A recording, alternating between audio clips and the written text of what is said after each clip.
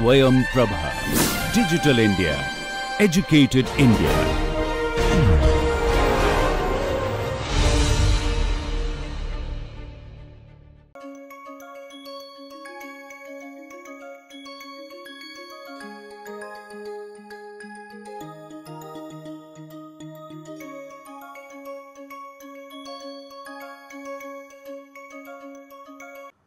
Welcome to Dealing with Materials Data. In this course we are going to look at how to collect, analyze and interpret materials data, and this is the first module. This is a module for introduction to the R programming language, and we have been working with R in the past few sessions, and we have been looking at how to enter data into R and then work with it, manipulate it, plot it and so on and so forth. So, in this session we are going to learn how to import data into R. So, data input can be done into R like we learnt earlier by typing it in the R console, but sometimes that is not the best way to enter data into R, and in those cases we can import from other sources. This becomes important because sometimes the data for example might be already in digital form. You might have done an experiment and the data comes and it is stored in the computer in digital form, and so you want to take that data and work with it, and you do not want to be manually entering all the data, and sometimes the data could be very big. So, manual entry is time consuming, also it is prone to errors. So, the most reliable and easy method to enter data from such sources is the CSV file format. CSV stands for comma separated value, and you can take the data which is generated and stored in other formats into CSV using either Excel or using LibreOffice or any other commercial software for example. We will use CSV file import extensively. Again there is an optimization point which is that reading and writing CSV files might be costlier, it might be easier and much more faster to use fread and fwrite. This again is an optimization point regarding the R programming, which we are going to not discuss in this course, but it is better to be aware, and if you do anything at much larger scale and you find that the speed of execution becomes a bottleneck for you, I think these are some of the places where you should look and improve your code. Okay, so in these tutorials we are not going to discuss code optimization and efficiency. If possible I will indicate, but we will not do too much of it. Okay, so we are going to now consider the elements data, and I have saved it as a CSV file, and we are going to import and plot using ggplot2. Up to this we have done. But what has not been done is that can we save the plot as a PDF file. So, that is also something that we are going to learn in this session. So, we are going to look at a CSV file data, and we are going to import it into R, and we are going to use ggplot2 to plot it, and then we are going to save the data, the plot that we made using ggplot as a PDF file. So, that is the exercise. And saving plot as a PDF file is rather straightforward. So, you have to say that okay, you want to save as a PDF file, and you have to tell where and what is the name of the PDF file, and then you can give all your plot commands, and then after that is complete you switch off this device, that PDF you close, so that you can get back to your regular console to look at the plots.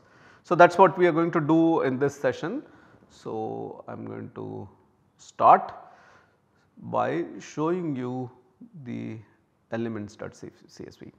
So, like I said, it is CSV files can be opened in LibreOffice.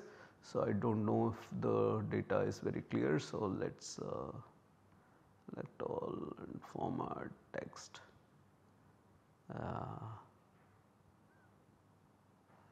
do not know how to increase the size.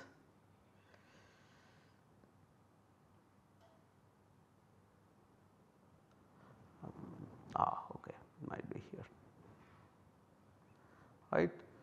So, this is how the data looks like, right. So, it is the same data element, crystal structure, density, melting point, and the elements are listed 5 FCC, 5 BCC and 5 HCP.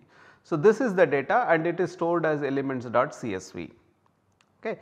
So, what we are going to do is to first import data into R, and for doing that, okay, so I need to know which directory I am there. Okay.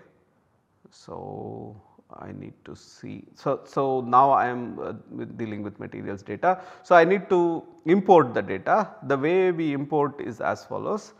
So, I am going to say read into this variable x or elements, yeah, to x, and read.csv.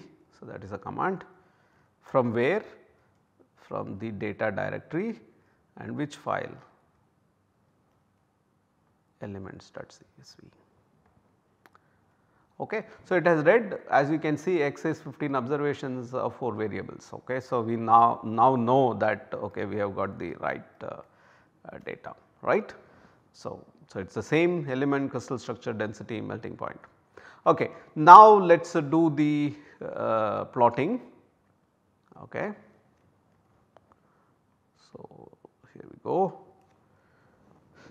So, we invoke the library ggplot2 and we say okay, x is the data and the aesthetics is x is density, y is melting point, color should be according to crystal structure, and we change the x limit and y limit, and the geometry is point. So, you can see several layers I am building. So, this is the first one, then the next layer is for the x range, next layer is for the y range, next layer is for the plots points, the geometry of the plotting, and then the next layer is for the label, and label is again from x data using the element information, and this is how the label is put. So, this we now are comfortable with.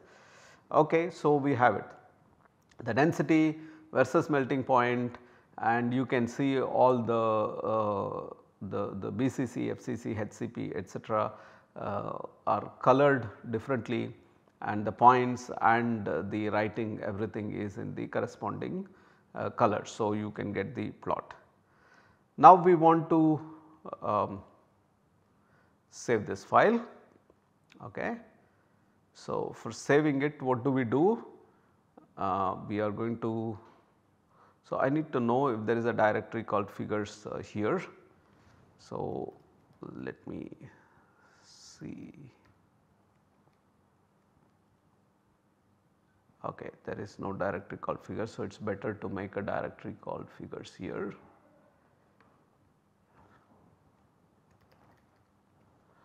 Okay. So, now I am going to save, so I am going to say PDF equal to,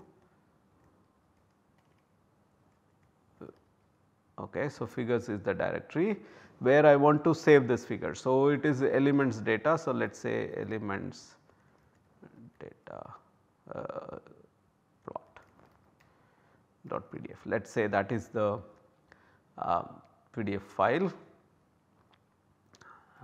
So,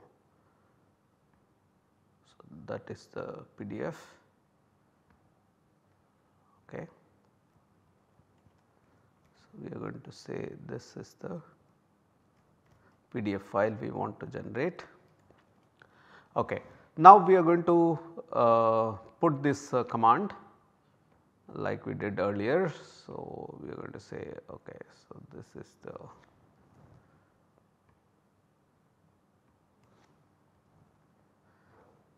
okay, and then we are going to say device dot off. Okay, so I have to give. Okay, so now let us go check if we have made this figure. Yes, there is this PDF file that is available now, and you can open it and you can see that the figure is stored. right. So,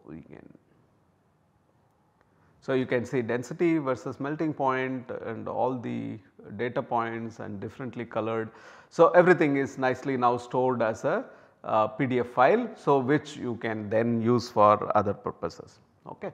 So, this is how the saving is done, and so okay. So, this is to import data and to plot data.